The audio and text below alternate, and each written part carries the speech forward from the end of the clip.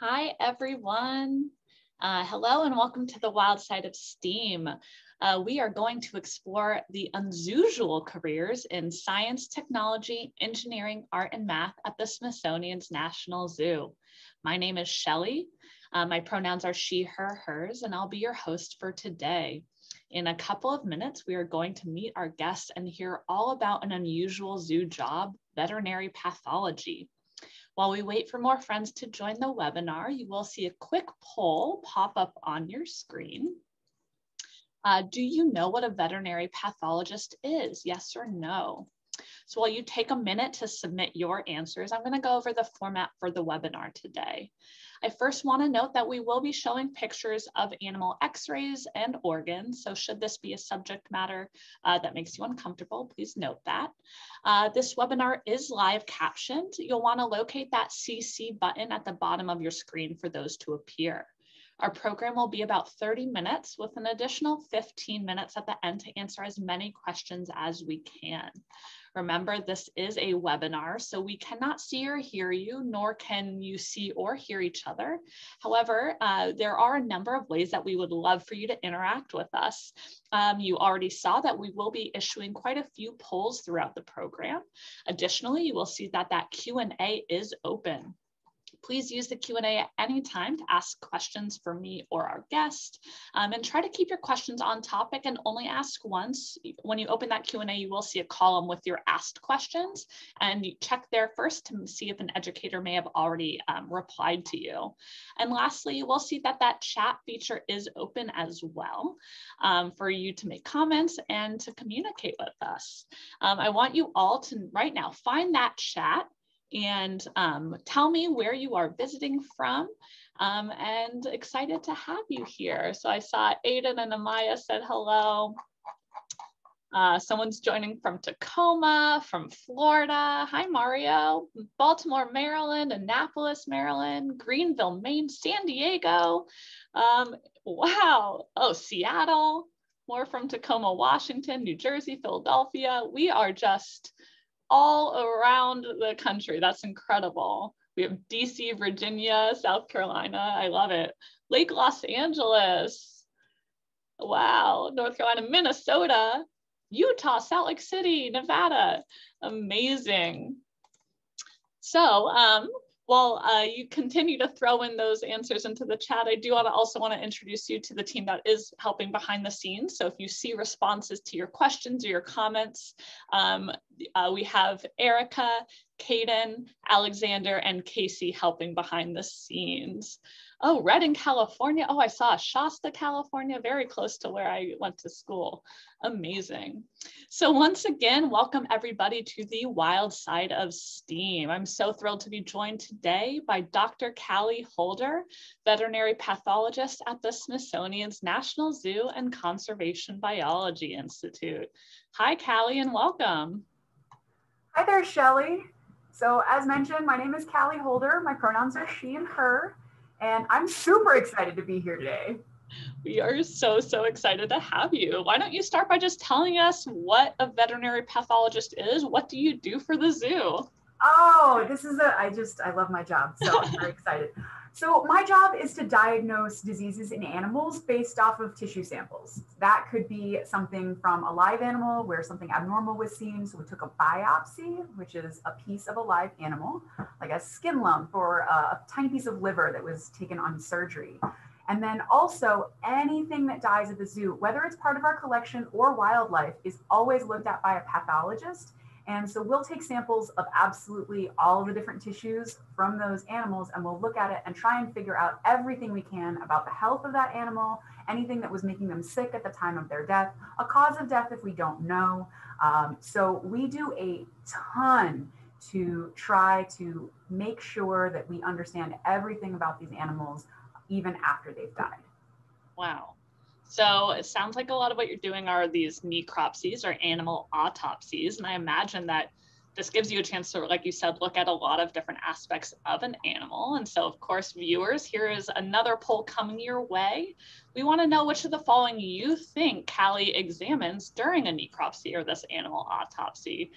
This is multiple choice, so you can go ahead and select all of the ones that you think that Callie must examine? Is it the brain, a heart, stomach, kidney, liver, lungs, glands? Oh, you're all doing so great already. I love this. So all of those samples, by the way, I'm going to look at both grossly, which means with the naked eye, but also under the microscope. So all of those samples get turned into slides, and this is what a slide looks like. And I'll hold it up. You can see that there's very thin tissue slices. It's so thin that light can come through, and these are stained with special stains. And then I can look at them under a microscope, like I have here, and tell a lot about the goings on of that organ. Inside. All right, so I'm going to close this poll in 5, 4, 3, 2, 1. Let's see these results. So everyone really got this right. So most people said liver, but it's pretty even across the board. Callie, do you want to give us an answer? Which of the following do you look at? I like to say it's all relevant. I look at all of these organs on every case. There are lots of organs that aren't even on here that I also look at. So we'll also look at the joint surfaces. We'll open up the joints and look at those to check for arthritis. We will, let's see, we'll look at the inside of vessels sometimes as well. We'll look at bone marrow. Even the color of the bone marrow is really relevant to us. So we're looking at just about everything you can think of. I imagine that these slides and looking at all of these organs, you're getting a lot of information that maybe the animal keepers or the veterinarians aren't getting, right? Because we're looking at them internally. So what sort of information do these slides and your microscope and these organs give you? Right, so I get the best view of any animal, right? I get to see not only what it looks like on the outside, which the keepers are going to see, and even the guests can see the outside of the animal. But I'm looking at the inside, which sometimes the veterinarians get to see if they're doing, say, for example, a surgical explore, an exploratory operation into the inside. But I get to see every organ in the body, and then I get to look at the pieces under a microscope. So I get the most information than anyone ever gets from this animal. And it's for an animal that has died, that's the last chance we have to understand what was going on in this animal, which then informs what we do with the other animals that we have under our care. So if, say, for example, there's an infection, is that infection contagious? Are they having an allergic reaction to something that they were exposed to? Anything like that. Those are pieces of information that are then used to take care of our living collection. Also, all of these diseases that we're trying to be concerned about, anything that happens in older animals, I need to know so that I can tell the veterinarians, hey, you're taking care of an older eld steer. These are all of the things that we've seen in old eld steer. That information also goes to other zoos. We take part in a lot of species survival plans. I'll share information from our necropsies and our biopsies to say, hey, we've seen a lot of this in this species. Are you seeing the same things? And that's important because if there's something different about our environment or our care, that's relevant to how we treat these animals, but also they may be new to that species. And if we have a lot of experience with that species, it's really important to let them know, hey, we've seen a lot of this kind of tumor in that species, and they can be more alert to it. That's incredible. So I just wanted to backtrack a little bit. You mentioned an SSP. So for our viewers who have not been present at some of our other webinars, an SSP is a species survival plan. So we are an accredited zoo by the Association of Zoos and Aquariums, and we work with all other zoos, not all other accredited zoos around the country and sometimes in other countries as well, to ensure the best care and survival and healthy zoo populations of all of these endangered animals. So for Callie, it sounds like you're getting this information from our animals that have passed, and you're taking that information. It's not just helping our living collection here at the zoo, but it's helping living collections at other zoos and living animals in the wild as well. Absolutely. And some of our animals that are in our collection are practically extinct in the wild. And there are lots of zoos around the world and in our country that are trying to rehabilitate these species. They're trying to breed these species up so that they can be re-released. For example, our black-footed ferrets and our scimitar-horned oryxes. I mean, these are critical to their ecosystems, both as large, so the scimitar horned oryxes are a large herbivore, so that has a huge impact on the grasslands that they're native to. And we released some back to Chad recently, and it was super great. And there's video on it, so if you want to go to our website and look for that, that's great. The black-footed ferret is a keystone species of the prairie ecosystems and the high prairie ecosystems, where they are a big part of keeping the prairie dog population in check. And so they're very involved in that ecosystem, and they're pretty much extinct in the wild. So we're doing a great job of trying to breed them back up and sharing all of our information of any issues that we find in them with other institutions that are doing the same thing. So I think it's safe to say that, even though it sounds like a lot of your job is dealing with animals that have already passed, the knowledge we are gaining from these animals is just so vital for species survival everywhere. Absolutely. I like to think that we are the last stop in getting information, not just that that one animal has died and we want to know why, because of course we do, but we want to know, how is our nutritional program going? How are we doing on checking for parasites? How are we doing at identifying problems that are infectious? Or what about things that are like tumors? Are those things that we should worry about? Some of our collection is very prone to tumors, right? Like some of our clouded leopards. And this is not just us, this is everyone who has clouded leopards knows that they're more prone to tumors. And then you have things like naked mole rats, who pretty much don't get tumors very frequently at all. Yeah. But we have identified some, and that helps other places go, oh, if they think that they don't get tumors, well, guess what, they do. And we've reported what they look like, and so that they can be aware of them, because their reputation is they never get tumors at all. Do. So you've touched on quite a bit of things here, and a common theme that I'm hearing with all of our Wild Side of Steam guests, and I have found to be very commonplace in zoos, it doesn't sound like your day-to-days are very similar, that days are alike. Can you give us a general run-through of what a day in the life of a veterinary pathologist look like? Well, so it depends on what kind of day. So we have two big categories for our pathologists here. There's on duty, which is you are responsible if you are on duty for any cases that come in, whether that be a cytology case. So maybe they've done a cystotomy, so they've opened up the bladder in a maned wolf to take out bladder stones because they saw bladder stones in there. Well, maybe there's some goo in that bladder. And the techs, you guys have met Sosa, one of our techs, Jessica Sosa, she's great. So maybe they'll smear some of that goo on a slide and they'll stain it and they'll give it to me and I'll look at it under my microscope because I'm the pathologist on duty, or the pod, as we like to say.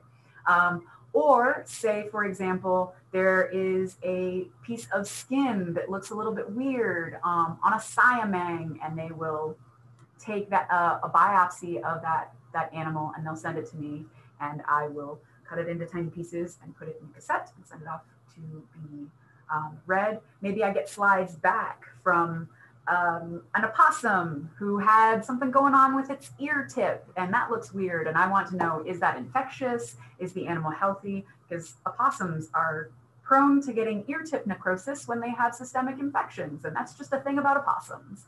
So that's things that I do when I'm on duty. Also, of course, like I said, if anything dies, that's something where I absolutely have to be on site to investigate that death. So for example, a really old duck drops dead, and its keepers are like, he was fine yesterday, what happened? What happened? And I do the autopsy, and I see, oh gosh, the heart on this poor duck has fibrosis, which is scar tissue in the muscle, and that can make the animal prone to basically having a heart attack. And so that was what happened with that duck. He was very, very old. Yes. And that's very, like, something that's very interesting from the animal care side is, a constant thing is we do so much training in our animals, but we have not yet trained them to speak English. So they can't always tell us when something's wrong. So from the animal care side, to have to go off animal behavior or differences in their patterns and things they're like so great at it. The keepers and the curators are so attuned to their animals, and they know what normal is, and they look for things like, is this an animal that is super curious most of the time, but today it's not as interested in its enrichment activities. Right. Or is this an animal that usually likes to take naps all the time, but today it's just, it doesn't seem, it's a little restless. And those are things that are completely valid symptoms, and those get reported up to the veterinary staff, and we talk about that sort of thing. So those are things that can trigger us to go, hey, maybe we need to look into what's going on here. So before we get into another question, we have a great question from one of our viewers right now of whether you have a team of people, or are you the only pathologist at the zoo? We have 3 pathologists and a veterinary technician who is specialized in pathology. Patty, she's amazing. So they're Andrew and Neil are the other 2 pathologists. Andrew and I are associate pathologists, and we report to Neil, who is our supervisory pathologist, which means that he has to do way more paperwork and more meetings.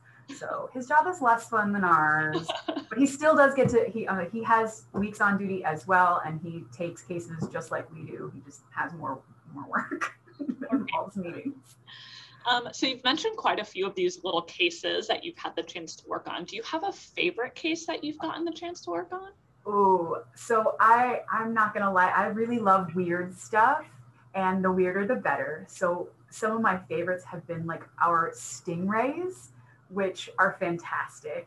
So I'm hoping that we're going to see images. So yes, we have freshwater stingrays in Amazonia, and they are true stingrays. They do have barbs in their tails, and you got to be respectful of those barbs, even when they're no longer alive, because there's a toxin that is associated with those.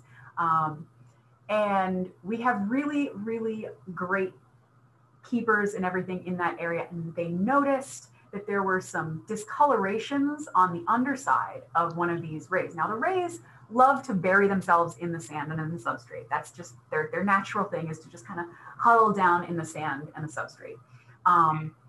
But if they come up against the glass, you can see their underside, and that's all soft. The top of them is covered in very rough scales. They're not true scales, they're actually denticles, which are basically tiny teeth, and spikes. So do not pet the stingrays on the top, or at least not our stingrays. There are aquaria that have like cow nose rays, which are a little bit softer, but ours are spiky. Do not pet. But on the underside, it's not spiky. It's all very like mucousy skin, kind of like the inside of your mouth, like on the side of your cheek. So it's very, very soft and very like gooey. And they noticed that there were some weird discolorations and some pitting, and it just didn't look healthy. So they gave me some biopsies from this, and I went, oh, this looks weird. Initially, I just thought it was just like irritation, like it poked it with a rock or something and then was reacting to it. But then I noticed there were packets of abnormal cells, and packets of abnormal cells. Oh, this is great. This is my favorite visual pun. Because when I show this to people, I ask them what they think it is. And they're like, I don't know. And I say, it's an X-ray. And then they go, yeah, but of what? And I go, I already told you. And they glare at me for a while. And then I go, well, it's a former ray. It's a radiograph of a stingray, and it's dead. So it's an X-ray. And then I get told to go stand in the corner. Nobody appreciates my puns, but I love this image so much because it's just so wild. What you're seeing here is the center portion of the ray, which is where it houses its brain. And also the things that look like ribs are actually the gill arches. Oh, wow. And then coming out from that central region, you see those we'll say they're rays, those lines that have little bright spots. Yeah, those are the skeletal elements. These are all skeletal elements, but they're all made of cartilage, right? Because sharks and rays have cartilaginous skeletons. So there's a true skeleton here. It's not made of bone. It's made of cartilage, which is great. And then those dots on the outside, those are the very hard mentioned. Those are the little spikes. Those are denticles. And the denticles are in different sizes. And the big ones are the dots that you're seeing there. They're very spiky, do not touch. So anyway, we found that the ray that had the strange discolorations on its surface actually had a melanoma that was poorly pigmented. And this is another species that people are like, oh, they don't get cancer, they don't get tumors, they pretty much don't. And really what it is that we don't look for tumors and cancers in these species as often as we do with others, because people just don't do as much science on them, Right. which is a tragedy because they are so cool. And I've had 2 rays that have had malignant tumors. They've had cancers of different cell types. And these rays are all extremely old. And if you live for long enough and you have cells, you will get cancer. Eventually there will be enough things going wrong in your cells that you will eventually get cancer. So if you live long enough, you'll get it.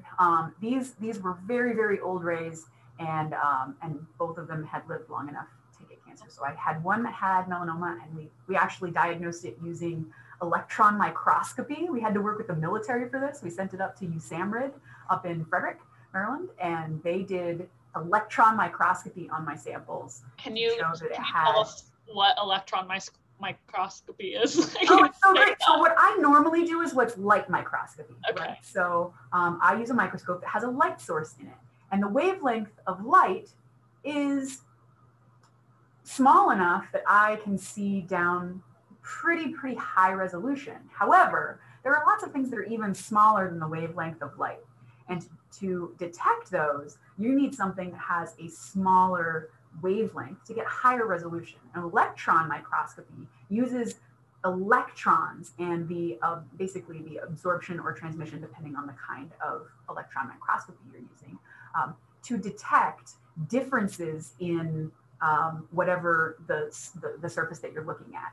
And in this case, we were using transmission electron microscopy, which basically takes very, very thin sections, tries to shoot it with electrons, and how much it gets absorbed tells you a lot about the tissue. And it gives you an image that is basically grayscale. And so it's a black and white image, but you can see a lot of detail at a very, very small, high resolution, very, very tiny things. And what we were able to see was that inside the cells of this tumor, we could find the kinds of structures that are part of the cell's making of melanin. And the only kind of cells that make melanin are melanocytes. So that's what they do, is that they make melanin. And so the fact that the tumor cells were making melanin granules, they weren't actually doing it well, so they weren't getting all the way to the end of the process. So we were able to see with electron microscopy the precursor stages of these melanin granules. So that's why it was, when I looked at it under the microscope, wasn't very pigmented. We looked at it under the electron microscope, and we could see that it was just failing to get to the end of the process, which is a thing that sometimes happens in tumors, or especially cancers. So the cancers are more aggressive. That means that they're malignant. It means that they are invading other tissues. And when they do that, a lot of times it's because they have changed a lot from their original purpose. And many of them have accumulated problems, and they sometimes stop being able to do normal things. So these were abnormal melanocytes. So they were no longer able to make enough melanin. So under light microscopy, I didn't see a lot of melanin. Under electron microscopy, you could see that they were trying and failing to make melanin. So yeah, so that was one of the lesions on the underside of the ray. You can see how that looks a lot smoother than the top surface. Yes, definitely. So we did have a question related to rays. First of all, I did want to say that we had a lot of people in the chat who did love your X-ray joke and pun. So you're all amazing. You can come sit next to me. So you mentioned away with a mask. You mentioned that this ray was old enough that eventually got cancer. How old is old enough specifically for rays that you would? Yeah, so different animals age at different rates, basically. This case was an over 20-year-old ray. Now, some sharks can live to, like the basking sharks and Greenland sharks, right? They can be hundreds of years old. But for this species, which is a river ray, we don't really expect them to live much longer than about 20, and both of these were well into their 20s. Oh, wow. So we were really impressed that they gotten that old, and that, I think, says a lot about our Amazonian keepers and curatorial staff. They do a great job of keeping them healthy. They were also all born on site. Oh, wow. So that, I mean, that was a really cool case for you to have been able to, you know, spot this cancer on the skin. And again, it was kind of partnership with animal care, kind of noticing this. Oh, absolutely. We rely so much on the keepers for their keen eyes and understanding of the behaviors of these animals. I know that you probably have a whole list of your top 10 favorite cases, but I actually want to give the audience a opportunity to pick their own adventure. There are 2 other really great cases that you got the chance to tell us about. And audience, I'm going to let you pick which one we hear about next. Would you rather Callie walk us through a case of a brain tumor or a never before seen infection? So I'll give you a couple seconds to answer this poll, and then we can go on our way. I do want to mention that while everyone answers that poll, there is another question in the chat, Callie, which obviously this kind of, your work on the right kind of helped answer that, is whether there's the same job available for marine mammals specifically. This is from Eric. There are pathologists who specialize in marine mammals. They are anatomic pathologists, just like I am. So when I say I'm an anatomic pathologist, I mean that I am a veterinarian. So I went to vet school. I am a real veterinarian, sort of. So like I have a DVM. And then I did a residency after that in anatomic pathology, which is looking at things under the microscope and grossly in order to see abnormalities in the tissues. So I did a residency in that, and then I specialized after that residency in non-domestic species. And there are people who do a lot more work in marine mammals. So yes, Judy St. Ledger, who works for or has done a lot of work with SeaWorld, is probably one of the best marine mammal pathologists out there. Katie Cosgrove, I think. I will let Eric do some research on that. I do want to who does a lot of marine mammals. Most people who do marine mammals don't do just marine mammals. They do a variety of species, but they tend to be heavy on marine mammals. I have also done marine mammals. We have, of course, our seals and sea lions here, and we have otters, all of which are considered marine mammals. And well, we technically don't have sea otters, which would be a marine mammal. We have cod otters and river otters, which are aquatic mammals, but not marine, because marine means saltwater. So, but I have done some of our seals. Great.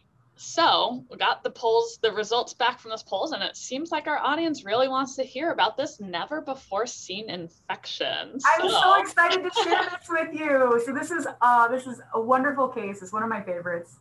And this is a lined flat-tailed gecko, Uroplatus lineatus, which literally means Uroplatus means tail that is flat, and lineatus means line. So it's a lined flat-tailed gecko or a lined leaf-tailed gecko, and they are really cool creatures. There are a variety of leaf-tailed geckos. They're pretty big. And many of them are native to Madagascar, which is a wonderful place for biodiversity. This case, to give you just a little bit of background, was a female gecko who'd had a tail drop. Now, geckos, like many lizards, can drop their tails if they are traumatized or disrupted by like a predator. It's an escape strategy. And she also had started to have problems with her back legs. She stopped being able to move normally, to the point where she eventually stopped being able to move them at all. She was like a color difference between the front and the back of her body. So she was definitely brought in for examination, and they couldn't find anything specifically on radiographs. Obviously, the first thing that we're concerned about is that she might have broken her spine by falling off of something. Oh, wow. But there was radiographically no evidence that she had damaged her spine at all. And there was no evidence of like a metabolic issue, but she just wasn't responding to any treatments that we gave her. She wasn't getting better. And so eventually, because she was getting worse, we eventually decided to euthanize her so that she was no longer suffering.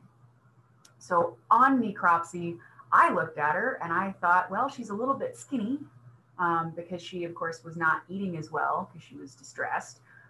But other than that, there wasn't really a lot that I could put my finger on. So I trimmed in sections of spinal cord and looked at that well, I trimmed in everything, right? And I looked at everything under the microscope.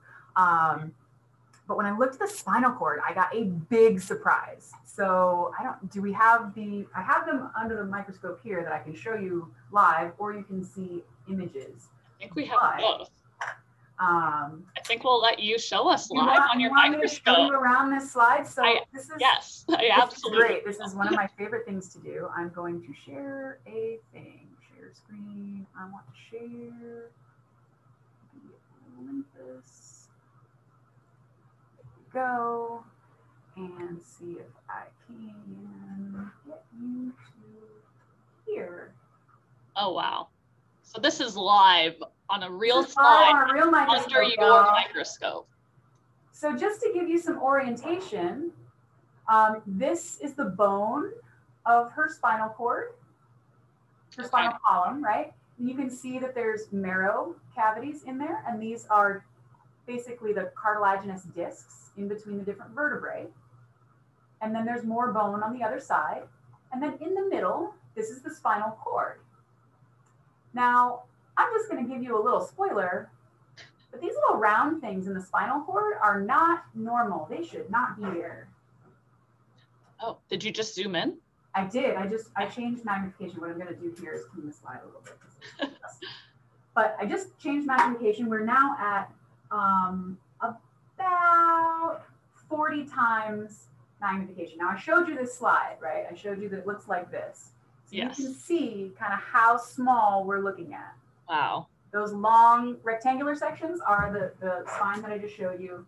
And then the smaller ones are the cross sections of spine. So what we've got in here are these little jobbies here. Yeah, I see those. That's not normal. That, in fact, is not gecko at all. Everything else is gecko. Get you some better light and focus. And here you go. Those are not pieces of gecko. Those are a whole different creature. In fact, that creature was a nematode. What is a nematode? Yeah, these are roundworms. These are invertebrate worms. Oh. So if you've ever heard of you ever heard of heartworm or intestinal worms? These are parasitic worms. And this is a cross section of an adult, and this is a longitudinal section of a larval worm. So what had happened here was that this animal had been infected by a parasite that got into her spinal cord.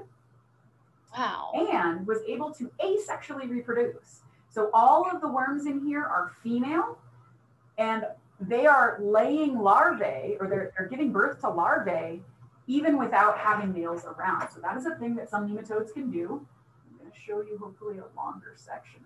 This seems to have been almost like everything that happened seems to have been weird, right? The fact that this is a very, very abnormal thing.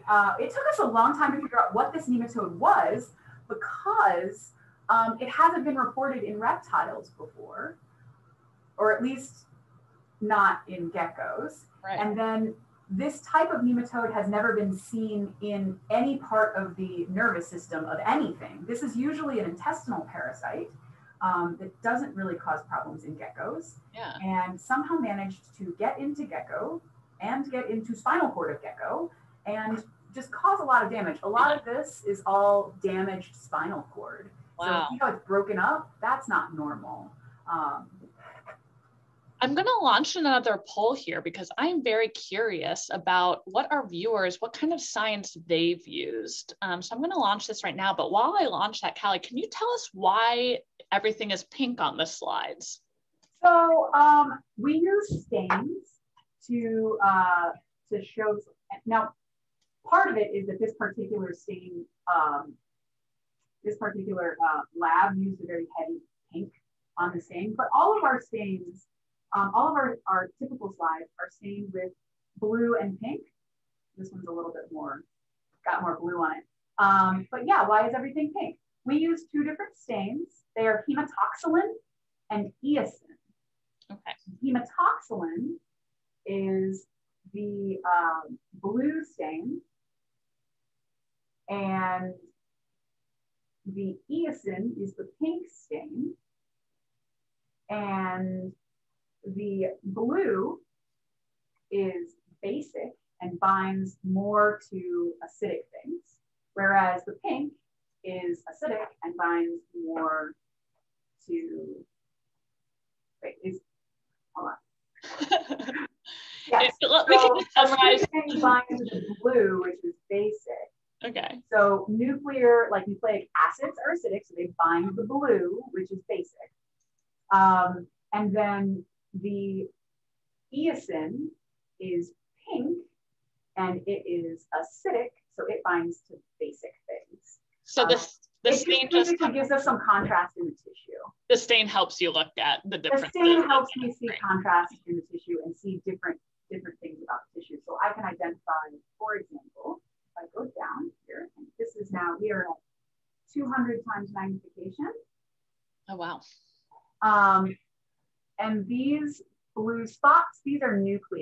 Like I said, nucleic acids are acidic, so they bind to the basic blue stain, which is our hematoxin. And just so you know, Callie, 69% of our viewers have said that they have also used a microscope to explore science. Microscope users. And a lot of them, just like you, have loved all animals and biology and looked at pictures of cells. So that is so great. And I think that really launches us. We have so many questions about your background. Mrs. Percival's class wants to know why you wanted to be a pathologist and how did you get into this career? I'm very curious and I'm very weird. And this is a great place for curious and weird people. The best thing about veterinary pathology is that you will never know all of veterinary pathology. So for a curious person who loves to continue to learn, especially about different kinds of animals and different kinds of diseases, this is a wonderful field. I also love teamwork, and I work with a great team of people from, like I said, the keepers who are noticing things going on, and they frequently teach me stuff about the individual animals, not only their individual personalities, but the species as a whole. And then I get to work with a team of veterinarians and technicians who are knowledgeable about things from their experience and everything. Zoos are great because, again, there's just such a breadth of species that you're learning about all the time. So I love that about my job. And I'm a little bit ghoulish. I like to see how weird things can get. I also love being able to solve mysteries. The best thing about pathology is that I get the most information of anybody, right? I get all of the keepers' behavioral information. I get all of the veterinarians' clinical information. And then I get all of the information that I've gathered from looking at it with my eyes and then looking at it under the microscope. So I get so much information and I get to tell the story of everything in this animal. So I love this because I get the most information and I get to solve problems. It's really a lot like solving mysteries and like teasing apart that sort of thing. I find problem solving very rewarding. You like puzzles? I love puzzles. I love trivia. And sometimes trivia helps me solve puzzles in this job. So that's great. So the thing that they say about pathology is that it's an inch deep and a mile wide. Just to take the test to become a pathologist, it's an inch deep and a mile wide, which means that we have to know a little bit about everything. And then we dive deep on a lot of these diseases. So it's a great job. I'm always learning. I'm always getting to experience new things and seeing wild ways that animals can come up with new ways to go wrong. Yes. Stop doing that. Like, for example, please do not put nematodes in your spinal cord. That is a bad way to run a gecko. Nobody wants that. Don't do that. Stop. If you were considering, don't do it. No, they do not belong there. What I have on my screen now, if you're still seeing it, is a piece of an adult worm. And these down here are the like embryonic larvae. So when this worm releases those are going to be the larvae that continue to live in this spine. So this was a never before seen infection. We actually needed PCR, which y'all have probably been hearing about from a lot of the COVID testing is they used PCR. We used PCR to try and identify this parasite. and it came out closest to a Rayleigh-Nema, which is an uncommon infection, usually found in amphibians. This was a reptile, not an amphibian, and had some other morphological features that helped us confirm, but this is a never before seen kind of infection. Nobody's ever seen anything like this Wow. in a gecko. And again, just based on, the gecko's behavior alone, we would not have been able to diagnose this without our pathologist. Yes, absolutely. So obviously we've looked at your microscope a ton, and you're obviously utilizing quite a bit of our science, technology, engineering, arts, and math, STEAM. And we actually have a great question from Ryan, who was asking specifically about your microscope and how these slides are created, or how are they cut? Do you have special instruments or machines that you use to prep your slides and create them? What a great question. So the National Zoo currently does not cut their own slides. What we do is send out our tissues in order to be cut. And so what happens is, say for example, I have a piece of liver. What I will need to do is put that into a cassette, which is about the size of a matchbook. So I will cut thin slices. Those are going to be about 3 millimeters, so about the thickness of like a nickel. And I will put those into the cassette, and then I will have that cassette sent to a laboratory, and they will embed it in paraffin, cut slices, and stain those slices. It is a very complicated process, much of which has been automated, which is really nice. But basically, the cassette has the tissue in it. The whole cassette will be submerged in a bunch of different solvents sequentially. And what happens is that through the process of sequential solvents, you'll, for example, first put it in alcohol, which is miscible. It mixes with water, and then they will put it in another thing, and it will get soaked in an organic solvent, which mixes with alcohol but wouldn't mix with water. Okay. So now all of the water has been replaced by the organic solvent, and then it will go into paraffin, which mixes with the organic solvent but wouldn't mix with the alcohol or the water. So basically, all of the water in the tissue is replaced by the paraffin, and it has already been fixed because what we use is formalin. So it's mostly water but has some formalin in it. So all of the proteins are locked into position by that fixation, goes through the process of the sequential solvents, gets embedded and suspended in paraffin, which makes it rigid. And now you can cut slices, and it's just like a deli slicer. You've ever been to a deli and you've seen that, like, they do the thing and it just like cuts off little things? That is what a microtome does. So micro meaning small and tome meaning cutting, is a very, very fine deli slicer. And it deli slices off the front of this piece of paraffin embedded tissue. And then these are 5 microns thick. The pieces of tissue are 5 microns thick. They're so put on the spot. Yeah. And then they go back through that same process to get all of the paraffin out. And then they get stained, because the stains are all water soluble. So then the stains bind to the tissues, they put a cover slip on it, and then they send me the slides. And all of this process takes, for a good lab, it takes about 24 hours. Great. Well, Ryan, I hope that answered your question. That's a great question. We have tons of other great questions, Callie. So I do want to ask you, you do work at the National Zoo. Our mission here is to save species, and everyone really has a unique conservation passion. So being a veterinary pathologist, what is your conservation passion? Well, I think this is actually a really good example of my education passion.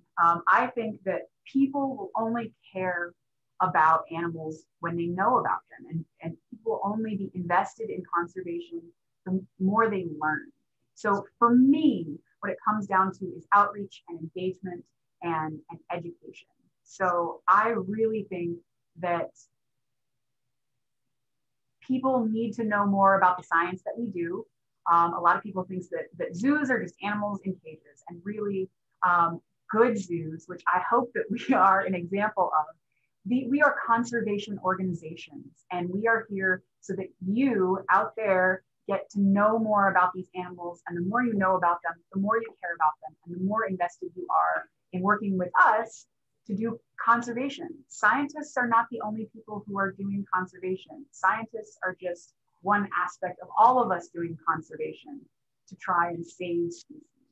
So if nobody cares about conservation, if nobody falls in love with these animals, if nobody recognizes the importance of these ecosystems, conservation will never have enough resources to succeed.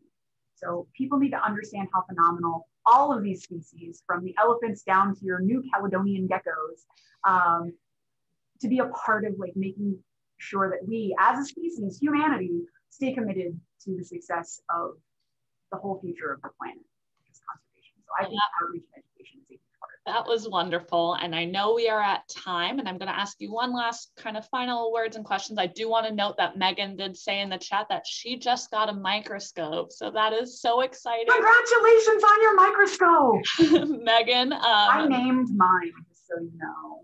Yes. So I hope that yours gets to be that important. So Megan, go ahead and name your microscope and start looking at things. And folks, if you do have to leave, that is fine. I am going to launch this final poll. Did you learn something about zoo careers? So if you do have to leave for another class, feel free. But I will launch this final poll for you. And Callie, for the last question, I would really love if you have any advice about your journey into veterinary pathology, and for any viewers who may be interested in this, any advice for our watchers who might be interested in this career. Stay curious. Learn as much about animals as you can. No piece of information is irrelevant to your process. But also learn more about how humans learn. I did some reading when I was in my educational process that was about how human brains take in information, and that helped me a lot. So learn about what habits can help you, figure out what helps you specifically, because everybody's a little bit different, but there's a lot of great research out there. I recommend the book How We Learn by Benedict Carey, which has a lot of like information about how humans learn and has good advice on how to put that information into practice, because it's not just like, okay, great, I read a paper on the neurocognitive biology of that. It's really useful to understand how brains work and how they consolidate information. Quiz yourself, talk to friends about things. Actually trying to explain things to other people is great. And they don't have to be people who know stuff about what you're talking about. Maybe they're just curious. Maybe they're your grandparent and they just want to hear from you. So be like, hey, I just learned a thing. Do you want to hear about it, grandparent person? Yeah. And if you don't want to talk to a human, find an animal. They're very good at listening. My cat listens to the most ridiculous things about liver biology sometimes. And he's very non-judgmental in as much as a cat is ever non-judgmental. Of course. Well, Callie, thank you so much for joining us for the Wild Side of STEAM. I have learned so much about your career in veterinary pathology. And I'm sure our viewers did as well. So again, for our viewers, that poll is still open. I'll close that in just a few seconds. Additionally, we would love any feedback and comments on this webinar so that we can continue to grow and learn. So a short survey should pop up in your browser as once you close this webinar. And that will also pop up in the chat for you. Oh, wonderful. I'm so glad that everyone was able to make it. Thank you all for coming. I know that some people have had to leave already, but thank you for everyone who made it. Thank you, Callie. So thank you again to everybody for joining us. We spanned the country today, and that makes me just so happy. And we hope that everyone will join us for our next installment of the Wild Side of STEAM. So mark your calendars for Friday, April 2nd at 1 p.m. And we're actually going to get a little snapshot into horticulture at the zoo. So once again, on behalf of the Smithsonian's National Zoo and Conservation Biology Institute, we hope you have a wild day. Thanks for joining us.